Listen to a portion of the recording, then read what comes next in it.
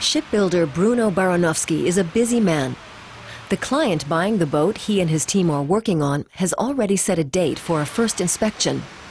Bruno Baranowski works at the Gdansk shipyard, and times are tough. Brussels wants the shipyard to pay back billions worth of subsidies unless it is restructured, as had originally been promised.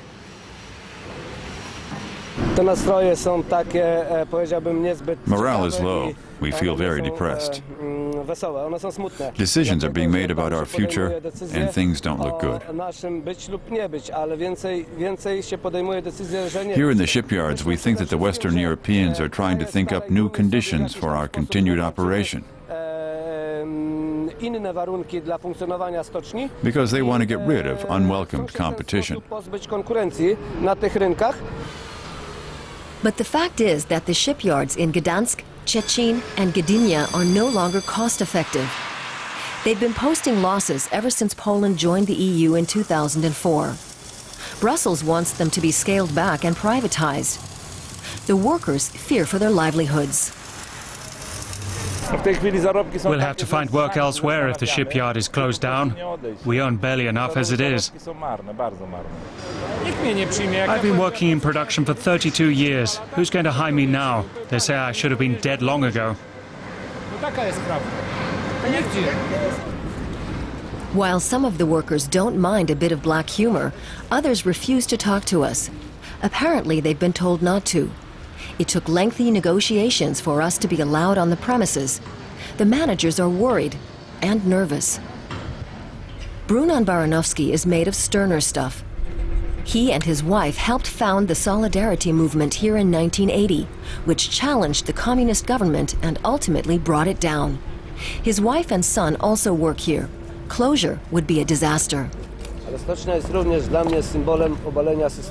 To me, the shipyard is a symbol of the defeat of the communist system.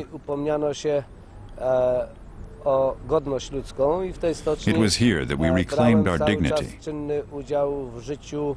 It was here that I became politically active. So the shipyard is more than an employer. It's a piece of our Polish history. Not far away are the offices of the liberal daily newspaper Gazeta Wyborcza. The staff here is less than sympathetic to the shipbuilders, and they're being brutally honest.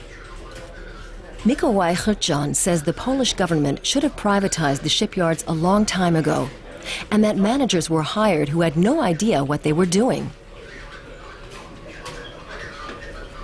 From the point of view of the Polish taxpayer, it's good that we're in the EU and that the European Commission is putting the government under pressure to sell the shipyards and put an end to the state subsidies.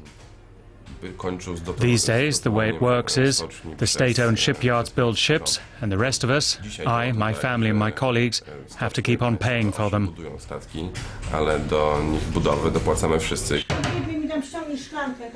Bruno Baranowski shrugs off the criticism. The shipyard is their livelihood. He's worked there all his life.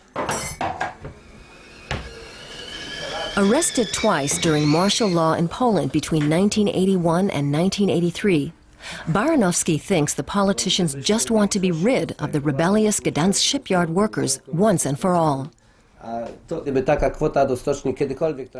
If so much money had really been plowed into the shipyards, then we wouldn't need an investor.